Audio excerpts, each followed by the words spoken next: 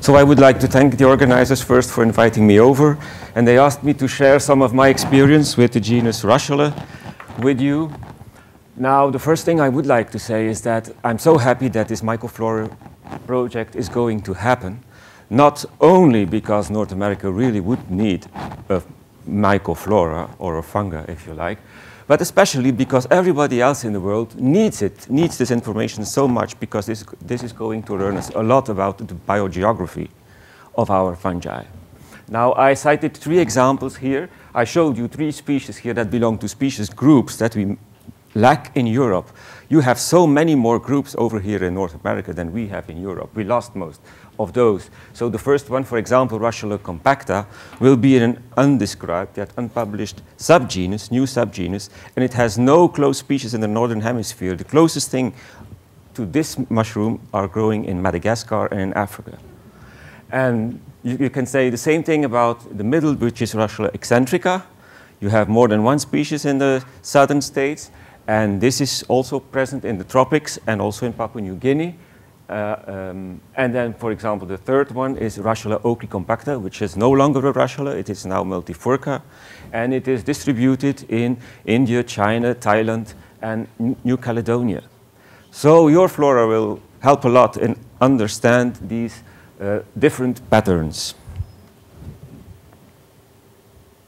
Where do I have to put? Is it not with the? It's yeah, okay. No, it's because it was. So, from where comes my interest in North American Russulas?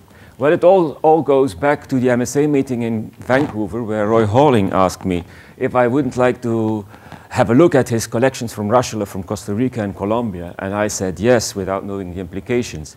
Because as soon as I started looking at these things, I realized that it was impossible to work on this part of the world if I would have not a better idea of the things that are growing in the eastern states and in the southeast in particular. So that's why I started to look at North American Russulas, and from 2000 onwards I came at least once a year for a short trip over to the States. Now, the big problem compared to Phaeocolybia is that Russula is such a tremendous genus. You can consider it the Cortinarius of the warmer climates. Here you have a cake that gives you the distribution of about 6,000 published names within the Russulales, and you see the portion that is taken by Russula. It's a huge, huge genus.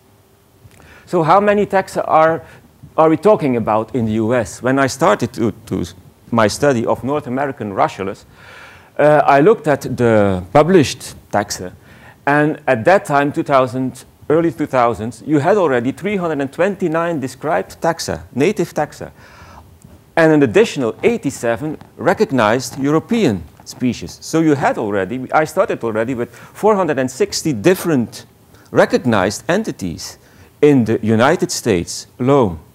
That is far more than the species present in Funga nordica or in other European monographs. So you have a very high diversity.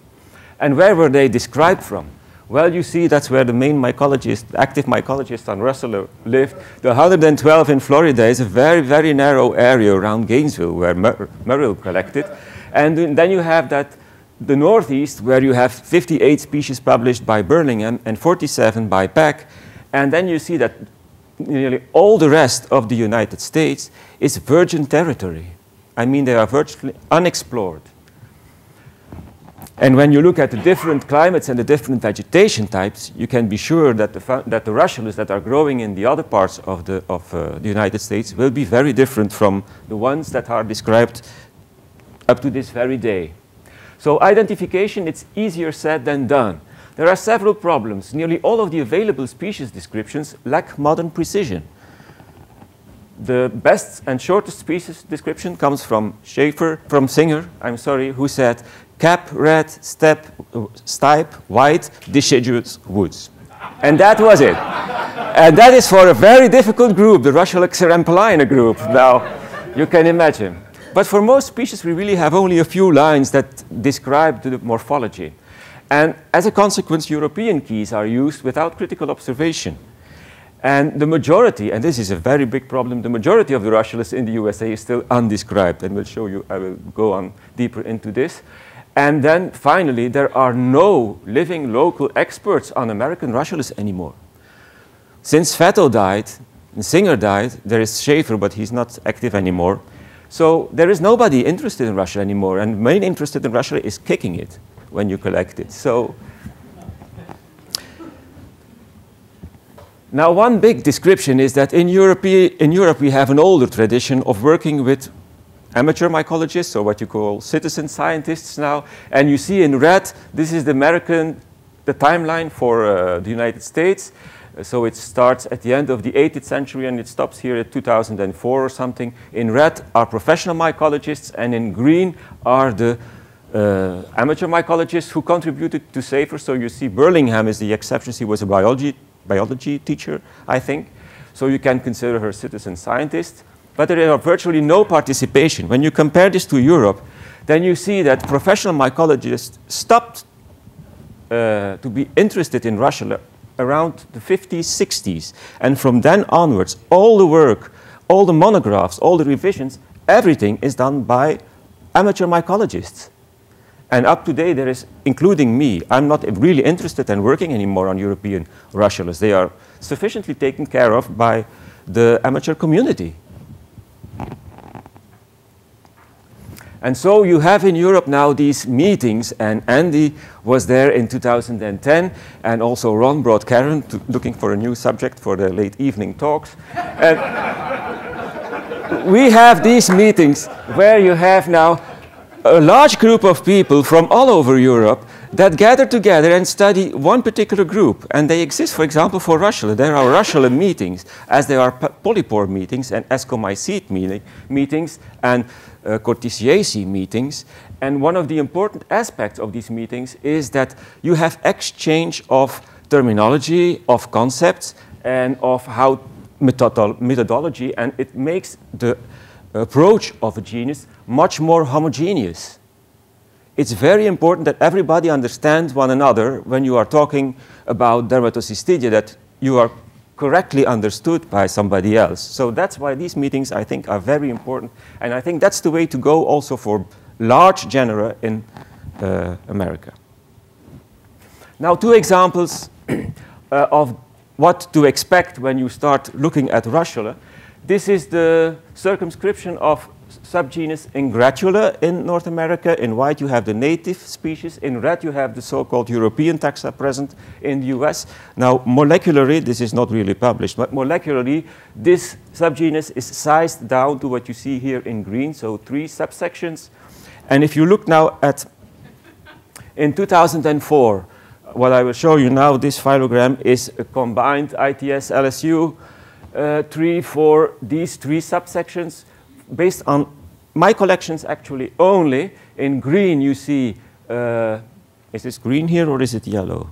Do you see yellow or is it, well, the pale green then, because it should be yellow. The pale green is United States. Then you have a darker orange, I hope you can see it more or less, is Central America. I went once with Roy Halling to Costa Rica and once with Alejandro Conluz to Mexico. And then the bluish green, the much more darker things, are Europe. Now what this thing shows, the published names are there, but what this says essentially that from my collections alone, over the few times that I was here, you have more than 30 undescribed taxa in this thing only, not only in the United States, but also in Central America. But so it's a huge job that is awaiting you here. Now the problem when you have all these taxa to name and you have no idea of what has been described, the first thing is you have to have this idea of what has been described. So I stopped doing all these trees and I'm continuing the sequencing, but I want to do type studies first because it is so important that you know what has been done before. And so now I'm publishing here, you see some of the examples of the 2011 and 2012 papers that recently came out on type studies in Russula. And for example, in Merrill's material, I found already completely ignored species in this Ingratula group. So this is very important, and it is also very important to do morphology because it allows you to identify Russulas, finally, if you have a good study, based solely on morphology. And for example, this is a Russula that was sent to me by Arlene Bissett, who is now living in Georgia, and she says, oh, I found such a beautiful pink Russula. What is it? Can you tell me what it is? So I looked at it, and there were some notes, and it says it was smelling like a bakery, so that narrowed down perhaps already my search among the pink Russulas, and by pure chance, I had done the type study of something that looked exactly the same, and this, what you see is the first published picture of Russula hicksonii. It has never been found again. And what is important, especially, is that I could give a name, because if you want to motivate citizen scientists to participate in long-term projects, you have to be able to give some positive return. They expect to have some names from time to time. If you can only say, oh yes, I have sequenced this thing, I know it, I have plenty of sequences of this, that won't do. I mean, they will get frustrated even more. You have to be able to give names, and that's very important. Now, the second example is actually the first thing I did. When I was at Oslo MSA meeting, Rita Vilgelis told me, why don't you try to do some molecular work? Come to my lab and we do some extraction and amplification. Tim James, he knows what I'm talking about. So I went there with a very small project, and the project was how to differentiate between Russula crustosa, a so common Russula, and virescens. Morphology was completely mixed up. Nobody was able to differentiate between those two. So finally, this is a selection of more than 140 specimens sequenced for ITS, and then I took samples of these, and then we have now 4 genes, and this is the combined tree, and what we end up is a very distinctive Russula crustosa, a distinctive Russula virescens in America, which is not our European Russula virescens, and 12 other undescribed species that you have here in the States and that we do not have in Europe. So once again, we go from 2 species to almost 15 if you add some things from Costa Rica. Once again, morphology is important, because when you get those trees, you want to explain, you want to understand what these trees are telling you.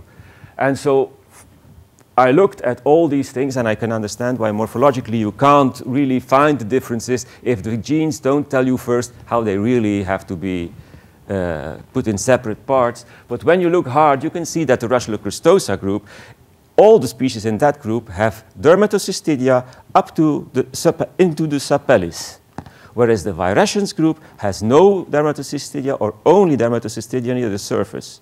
So these are really small details, not easy things to see. But at least when you do your molecular work, after the genes told you how things are separated, you can find good characters that later you can put into a key, and citizen scientists can use to at least come to approximate identifications. So I use description forms for macroscopy and also for microscopical features that are up my website in PDF form that people can download and use, or that they can use as inspiration for their own forms if they want to make them. I also use an explanation for how to take tissues for some